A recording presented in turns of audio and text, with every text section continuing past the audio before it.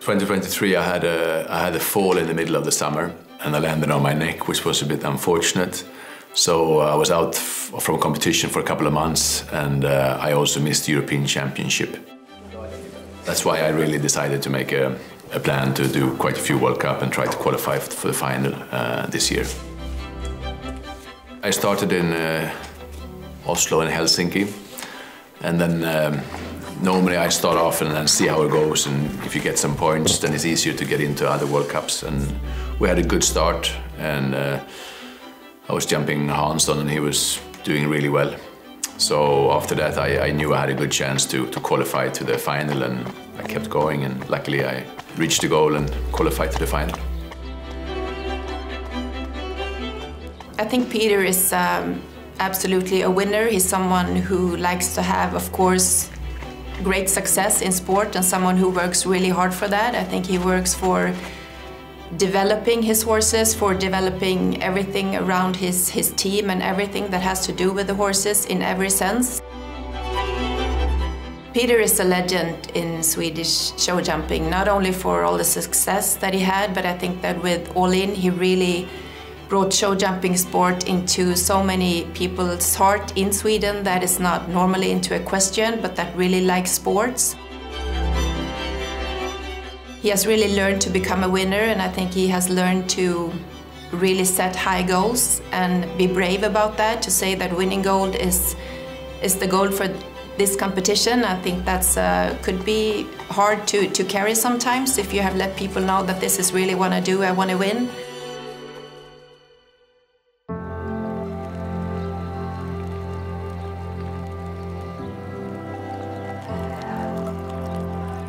Så när kommer du till Göteborg? Jag kommer till Göteborg på tisdag, för sen på onsdag ska jag tävla. Okej. Så hoppar jag catch me not i världscupen och Al Capone i Grand Prix. Jag hoppar på torsdag och sen väljer jag veckan som går Grand Prix, veckan som går världscupen. Ja. Och sen går Expression, går de små klasserna. Mm. Men om du tänker på till en final, då har du 2 alternativ då? Eller nej, du kan ha båda hästarna i Riyadh. Jag kan ha Catch Me Not och Vroom. Ja, med dig. Har du tänkt att göra det? Ja, nej, jag tror jag bara tar Catch Me Not. Jag får se om det känns, det är långt kvar. Ja. För jag förstår att du kan ju rida en i tidshoppning och sen... Men det är långt kvar, vi får se om det känns. Ja. Hoppas att någon är i form. Ja, precis. Ja. Och när kommer du upp? Ja, jag kommer på torsdag.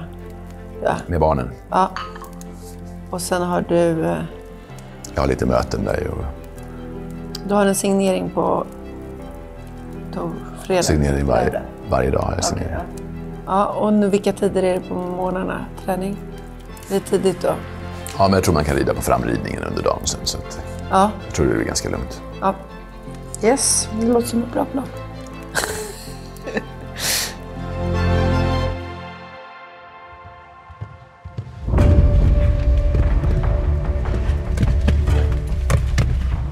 Gothenburg Horse Show is a very special place for me because I'm born in the 70s and that show started in the 70s. So when I was really small, I watched it on television and I saw all the big stars, Hugo Simon and Pessoa and all the good riders right there. You know, I've been there almost every year since then, so it's a very special place for me. The atmosphere is just amazing, and I just hope, and I'm happy to see all the young people that are there, because I know they also will set these goals, and it's a very important thing for Swedish show jumping that we have a show like that. I think that pretty much everyone involved in equestrian in Sweden has a relationship with this competition. It's a place where history has been written. It's a place where dreams are starting to come true. So it's a show with a very, very special place in people's hearts here in Sweden. The World Cup is always the main class of these shows, and you want to make a good plan, so you come with a horse that's fit when you get there, and you try to manage them as well as possible there, see what they need. Some horses just need a small class to warm up, and then they go to the World Cup. With Catch Me Not, I only did one class before I did a I did the World Cup qualifier with him, and he was third. I lost the stirrup, and it was a bit unfortunate, but anyway, he managed to carry me around, and he did a great job. And then he had 1 day rest, and he was in really good shape. I really felt, I schooled him in the morning, on the Sunday morning, and I felt, even though he's 18, he felt like a really young, fresh horse, and I had a very good feeling going into the World Cup. We've been to 13 venues, 12 different countries, and we're now at the final leg, the 14th leg in Gothenburg, and the road definitely now is one way to Riyadh. Well, the first impression when I looked at the World Cup course was like, wow, it's a lot of flowers. It's like in the 70s, it was always a lot of flowers, and the fences are a bit hidden in the flowers, which I think is nice because it's quite personal, and I really enjoy it. And then I walked the course, and like you always have to do, you have to walk the course, you have to make a plan that you think fits your horse, and then you see a few of the other riders, and either you make some small changes or you stick to your plan. Now we go to Brazil, 4th in the Grand Prix last night. It's Yuri Mansour riding the 16-year-old gelding Vetiki.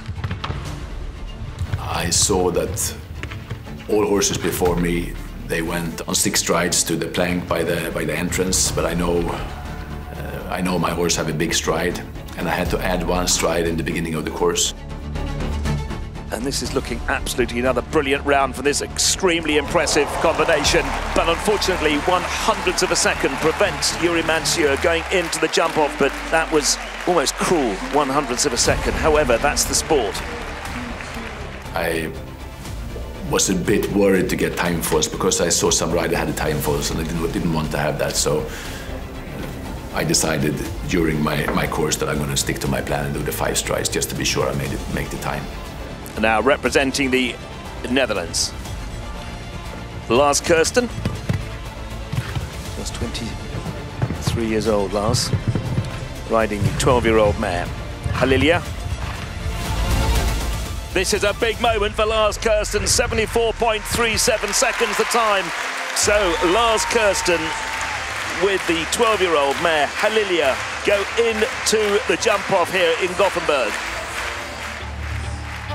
It's getting a bit louder in this arena because one of the heroes of the sport is the world number 28, Peder Fredricson, riding the individual bronze medalist from the 2021 European Championships, Catch Me Not S. 18 years old, this lovely gelding. I jumped number 1, and then my plan was to jump number 2 and go down on 8 strides to number 3. But I ended up on 9 strides, and then straight away I knew I was a bit short on the time. So I needed to stay in my rhythm. So that's why I took away 1 stride to the plank at the entrance. And I knew we had a big stride, and he jumped it really well. What a partnership these two have been. Looking at, there isn't a single seat, hardly a single seat available in this 11,500-seater stadium.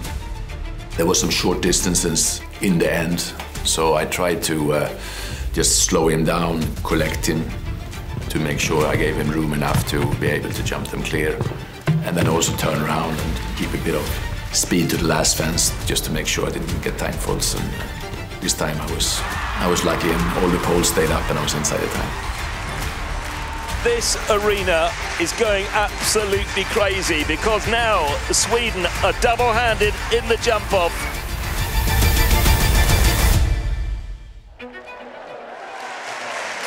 There are no crowds like there are in Gothenburg. This stadium is packed with excitement.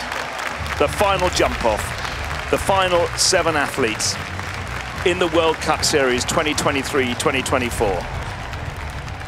Lars Kirsten, Halilia for the Netherlands. They come inside the clog, and it's how tight they dare. Looking at the footprints in the sand, he's come in as tighter than the previous 2 competitors. Still clear, super shot. This is looking tremendous for Lars Kirsten. He's going to gallop down to the last, the Longines. He's up and over it, and that is a super clear. It's a very quick time. It's 35.44 seconds. Into the lead goes the 24-year-old Lars Kirsten and Halilia for the Netherlands. I knew that Keshmanov was in really good shape, so and I never won a World Cup, so I really wanted to win, and especially in Gothenburg, I wanted to win. Peder Fredricson, the first of the two for Sweden, world number 28 in the Longines rankings, riding the 18-year-old Cardento Gelding, Catch Me Not S. I knew I had to make a good plan because I had a few. Well, I had Henrik behind me, and I know he's really fast, so that's why I decided to go inside to number 3. I walked the lines before, so I knew it was 7 strides to number 2, and then could either go outside or inside. And that's always a bit tricky, to go outside and keep the pace, or go inside and make a tight turn.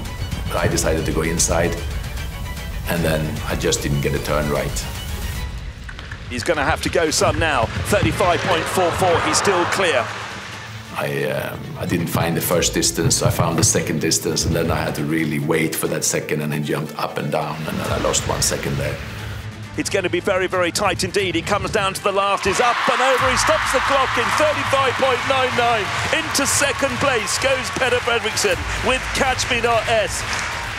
I was a bit annoyed with myself that I couldn't get a stride right just to give him the victory, because with a good turn there, we would have won.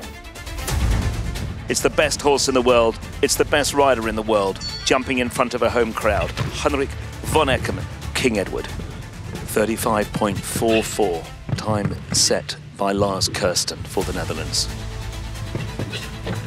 Rubs the pole, but it's still there. Gallops to the penultimate fence. He's up and he's clear. The crowds are starting to get very, very loud. 35.44, it's going to be very close indeed. He jumps the last. He goes into the lead. No, he doesn't. It's 35.72 into second place. As Lars Kirsten takes the 20 points, but more importantly, takes the Longines time pace, the accolade of being victorious in the Longines FEI World Cup qualifier. To win like a big class like that, I know that's an amazing feeling, you know, so I was really happy for him. He's a super nice guy, he rides really well, he's a future star, and you know, I would like to win myself, but at the same time, I'm very happy for him. To win the Longines FEI World Cup, for sure it takes a lot. You have to have a good horse, you have to be mentally strong to keep your focus all the way, and then as always you have to have the luck on your side. That's what I hope to have in a few weeks.